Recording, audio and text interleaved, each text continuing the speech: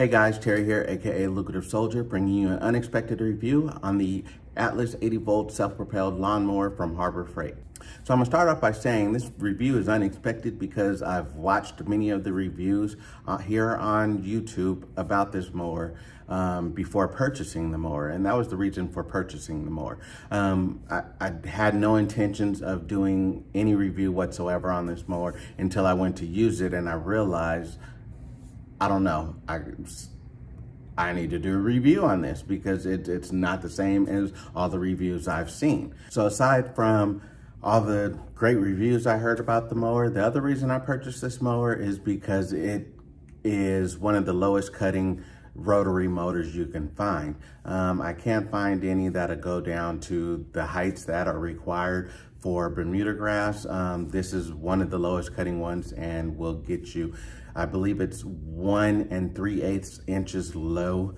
And I couldn't find anything that goes any lower or, you know, quite that low. So that was my reason for purchasing this. So ideally you should have a reel mower. I've been using a push reel mower and honestly, I'm over that.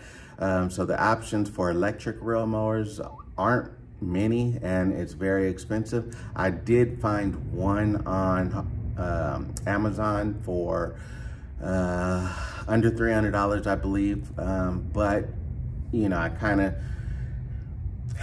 I'm not a fan of reel mowers just because they're finicky and, you know, they take a lot of work. You got to keep it adjusted. You know, it's just a lot involved with the reel mowers. So I kind of went the lazy route and found this rotary mower.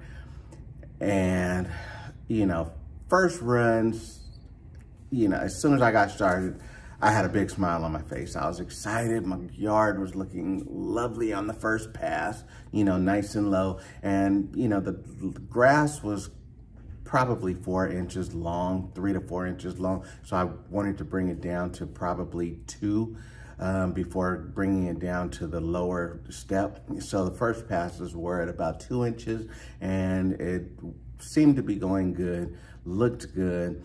I saw the difference. I was pleased, I was happy with it. And then out of nowhere, the mower started struggling. Okay, so I'm cutting my Bermuda lawn down. I was without a mower, well, without a decent mower for a little bit. So, you know, got pretty long, probably 3-4 inches. So now I'm cutting it down. Yesterday I cut it down on the number 2 setting, and to the right is what setting we're on now, which is number 1. To the left is number 2, but you know, you can really tell the difference in the color.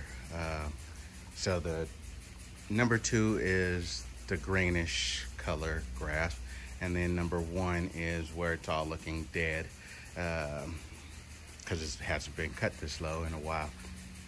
So I will say, on a fully charged battery, we were able to cut this whole lawn, and it took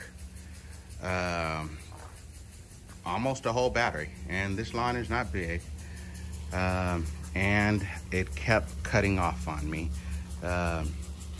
You know, so we have the different settings and speed, which is turtle slow and rabbit fast. Well, to be honest with you, it does not do fast.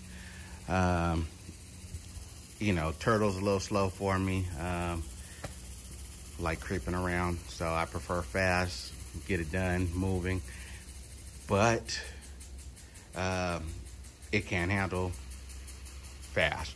So I had to pretty much cut the lawn in slow motion, just to get it to run without cutting out on me. So today we are starting with a new battery, and same issue, from setting 2 to now setting 1, it still can't handle it. It's, you know, going through, and if I'm going any faster than turtle speed, the mower can't keep up with it, the blade can't keep up with it, and it will cut out on me. Okay, the battery's been charging for a while. It's still not completely charged, but it's at 3 bars, almost 4, which, you know, should be sufficient to get this yard done, but it's not. There we go, 3. Just change the angle so we can see a little better. There you go, 3 lights. Let's run with it. See if I could do this one-handed.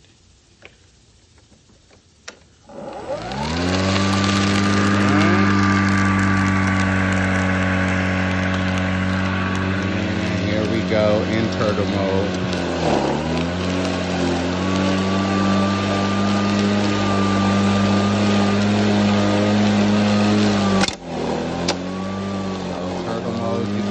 Struggling, and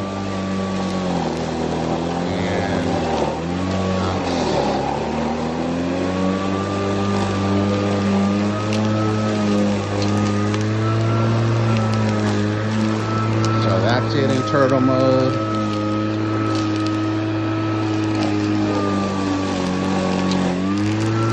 And you can hear it running as if it's a low battery, but you saw it has 3 bars. And there you go. Turtle mode, shut off, can't handle it. You know, back it up and you can see what it does to the lawn. Oh man. So it's very disappointing. We're gonna try to, you know, get it finished up and take it back. So, you know, I started to see it struggle. It started to feel like, you know, it didn't have enough power. I started wondering, did I miss something? Is it running on 40 volts, not 80? And, you know, they're going through the instructions of the battery, the mower, everything. There is no option to run that mower at 40 or 80 volts. Now, the battery that you purchase for it is usable with the 40 volt or an 80 volt tool. But when using it on the 80 volt mower, it automatically does 80 volts. So, you know, it wasn't an option of whether I was using it at 40 volts when it should be 80, but it felt like it was only using 40 volts. It started struggling. You know, my yard's not that large. You should be able to get, I want to say it tells you, I believe, 80 minutes of run time off of a fully charged battery. And I got nowhere near that. My yard is very small. And I checked the battery after the first mow and it was already down to like 2 bars left out of 4. So half depleted. But then I went to go start up with the next phase, lowering the mower, doing the next pass. And I mean, I literally didn't get anywhere. It just struggled, it wouldn't go. You know, and I looked and it wasn't 2 bars anymore, it was now 1. And that was without really even doing anything. I opted for the speed charger, the fast charger, the charger, you know, the more expensive charger that charges faster. It did not charge anywhere like it says or claims. It's supposed to take, I want to say 45 minutes to fully charge the 80 volt battery. And it took well over 2 hours. You know, so I started to think maybe it's something wrong with the battery. I immediately packed up the battery, went and replaced it with a new battery, and, you know, let that one charge, went out, went to start up, and, you know, I was thinking the battery was the problem, but it wasn't. I was having the same issues.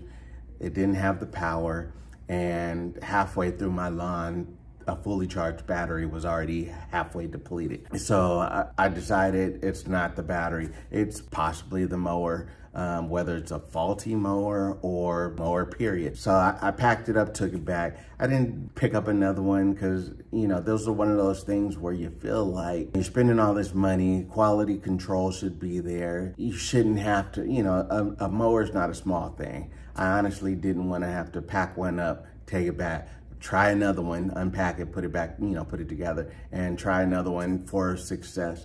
So, it's very possible I got a bad mower. I don't know. I didn't try multiple mowers to see if any did any better than the one I had. So with that said, I'm very disappointed in my purchase, and I feel like with the reviews I've seen that I possibly did get a bad mower, but like I said, a mower is a big purchase. It's a big item. I really didn't feel like taking it back, getting a new one, and taking my chances again. I think I'd rather try a new brand and see where it goes from there. Okay, so if you found this review helpful, please give it a thumbs up, a like, a subscribe. It would be greatly appreciated, and I will catch you guys on the next video. Peace.